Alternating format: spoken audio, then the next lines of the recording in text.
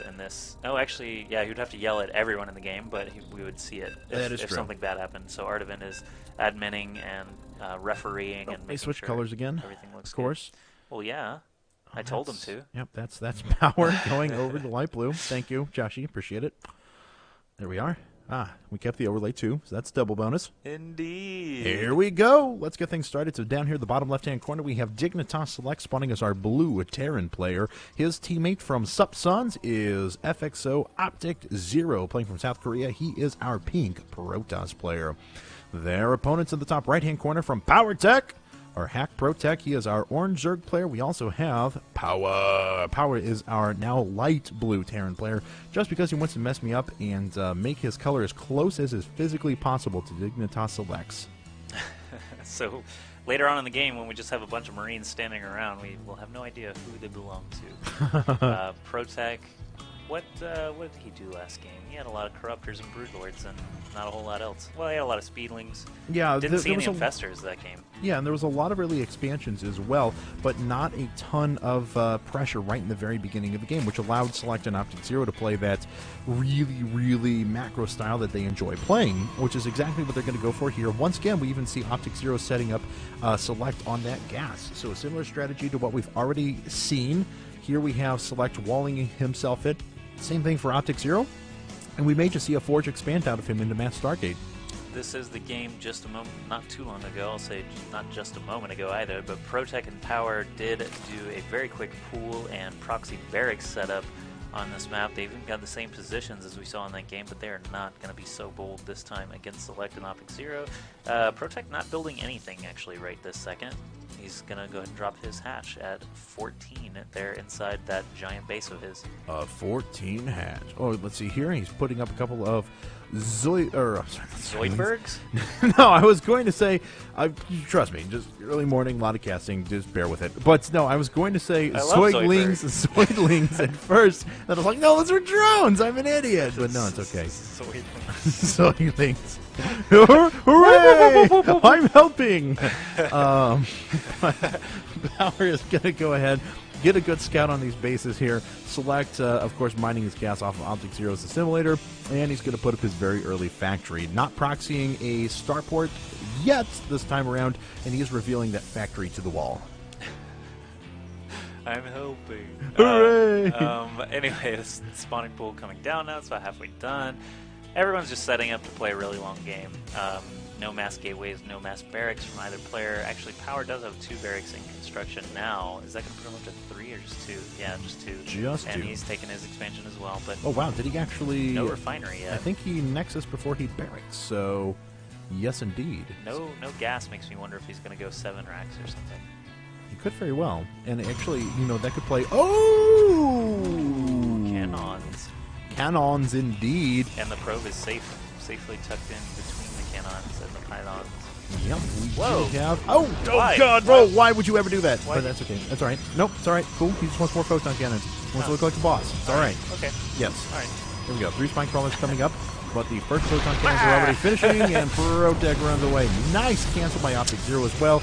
Just enough to deny this hatchery and any mining there for quite a significant period of time. More drones coming up here over at ProTech's main. Beautiful, beautiful job canceling that hatchery. That's going to be a dead hatchery. It is. Yeah. It is in the process of dying. And OpTiKzErO canceled a ton of cannons. Yep. So he's just happy with what he's got. OpTiKzErO expanding himself inside of his giant base. He's got another gateway coming up, and it looks like the starport already finished for Select as he's getting that first Banshee again. Yes, he is, as a matter of fact. Doesn't have enough gas to go straight into Cloak this time around, as he did put the tech lab down on his factory. And what is this? Power already has an engineering bay ready to go. Yeah, I'm surprised ProTech doesn't have an evolution chamber ready to go, since these guys have been on top of that very, very well this entire tournament. But a hatchery being dropped outside of the main this time, that's also a little, I don't know how I feel about it. You might even want to just hide it somewhere instead of building it right in front of your main like that. And let's see here, we do have a second command center coming up for Select as well, so he's expanding out of this. He's not going to worry about Cloak, though. Do we have any missile turrets coming up? No. Engineering bay not being used for any sort of Anti-air play just going to be used for upgrades here in a bit, it appears. Well, at least he's building Marines, and that obviously will help against that Banshee that doesn't have Cloak and is not even researching Cloak yet. Turrets, of course, would help as well, but not 100% necessary. Destructible debris actually being taken out by Power himself, just opening up another avenue for defense, just in case of any super harassment from this Banshee. A couple of turrets are going up now for Power, and that factory will be done soon. Looks like a lair is about halfway done now for ProTech, so he's gearing up for something a little more involved. Perhaps Infestors this time. He did so well with his Infestors previously that I was surprised not to see very many, if any, last game. Yeah, absolutely. And it looks like now Select is going to be able to pick off a couple of the Marines here from the high ground. Has already got 7 kills on that Banshee being I mean, we see Select has just impeccable control. I mean, it's what he's known for. You can do multi-prong harassment in 1v1 and things like that. And right there, just getting himself a couple of extra free kills. Beautiful job there. 8 kills off of that Banshee.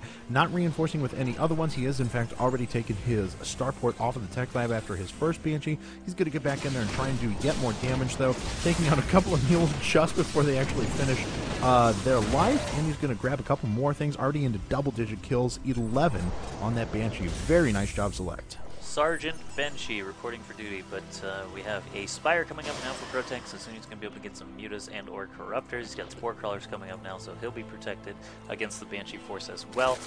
Power is getting a starport up. Vikings most likely going to be popping out of that just to start, then switching into medevacs, and Select adding on 3 more barracks right now, so he's going heavy into most likely Tank Marine. Absolutely, and look at this Overseer over here as well. Worried about any sort of cloaked play, but that's not going to happen. Banshee now with 15 kills. It is a captain. Captain Banshee, 20 HP. Just go home. You're retired. Just get repaired up. Maybe they'll send you back out in the field later on, but you should enjoy a life of luxury from this point on. And those 3 barracks and factory are going to be done here soon. Select is going to go into total production mode. I'm surprised he's not even taking a 3rd base. He's got 1,000 minerals basically banked up. And OpTiKzErO again with those Phoenixes. Again, the Banshee Phoenix Void Ray sort of combination between these guys has been very successful. Don't fix it if it isn't broken. And they are just outside of the range of that Spore Crawler as well. Beautiful. Queen goes down, suffers no losses. I don't even think. Oh, it suffered 4 points of permanent damage. Banshee coming home to get a nice repair. 2 HP left kills. Now. Yeah, but it has 16 kills. It's awesome. So what do we have here? Zergling's taking map control at the moment, but ProTech and Power, they have a lot to do to catch up in this game. They're down in supply.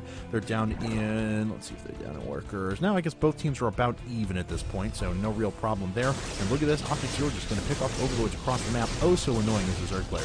Man, it must be hard to pilot those Phoenixes when they all just like bounce off each other constantly. I'd be scared that I was going to fall out of the air, but... oh, this Banshee. Oh, they're teammates, so it's okay. They're coexisting peacefully.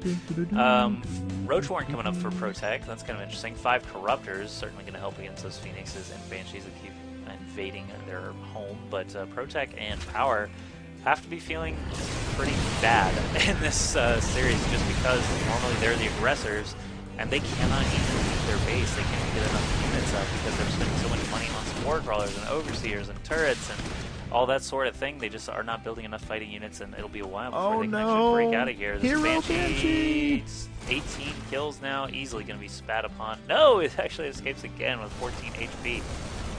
All right, so let's take stock of where we're at now. It looks like Power's going to finish up taking out those rocks. Had ignored that for quite a while. We do have the Void Ray wall starting, and Select already has his Marine Tank medevac force up. So this is going to be very powerful. This is apparently where Banshees go to retire because that is going to be completely out of vision. No unit will ever see that ever.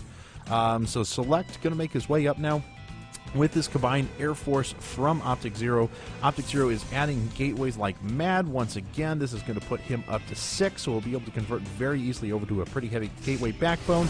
And now this exposed base that you were talking about before, well defended against air units, not defended against sea. Yeah, and I mean, this is his 2nd base. I mean, there's a hatchery going up now in the natural again, but really he's had so much stalled mining time just because of that cannon rush. OpTiKzErO set this up beautifully since we knew he was going to be getting into Phoenixes and Void Rays eventually. That cannon rush, the first time we've seen it in this league, or in our cast at least, so I'm glad that he switched it up a little bit, and it was a perfect option to try and buy himself some time. Now we do see a lot of Vikings and Corruptors, but the Siege Tanks and Marines going to do pretty well.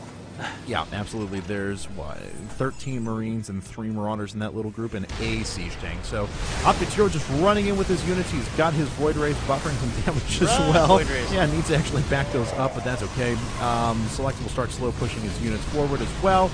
There's just this one Siege Tank over here to the left that's quickly dealt with, and SeleCT just sieging himself up. There's not much that Power and ProTech can do about this combined force. They are putting up as many Roaches and Marauders as possible, but all these units are going to get picked off for Power and ProTech.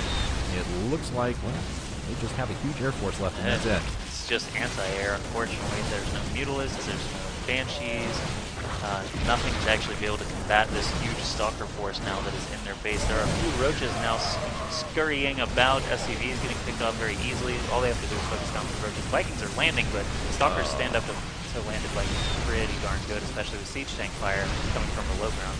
Yep, absolutely. So the rest of these Vikings are going to fall. That is a bad position now for them to be in. So OpTiKzErO and SeleCT are going to move in, start denying the production of Power. Power did get away with a couple of those units, but that is going to be very difficult to come back against. There's the GG! And the most prolific 2v2 team in the entire world has been knocked out of the tournament. They're the ones with the thousands and thousands of wins, but they're not playing SeleCT and OpTiKzErO every game either. So SeleCT and OpTiKzErO obviously pretty well, established 1v1 players. I believe SeleCT has something like an 80% win rate right now on North American 1v1 ladder, showing that they can hang in 2v2 as well. So thanks very much to all the people watching the stream right now. We're going to, I guess, move into, I think we have one more series to cast Yes, today. we do. I think this is going to be the Winners Bracket Finals is going to be the final match of the day. So hope you guys have enjoyed everything that we've done. It's been an absolute pleasure to cast for you guys. Don't forget we have a couple of shout-outs to give to everyone. Complexity Steak or Style Life for organizing the tournament for us. Do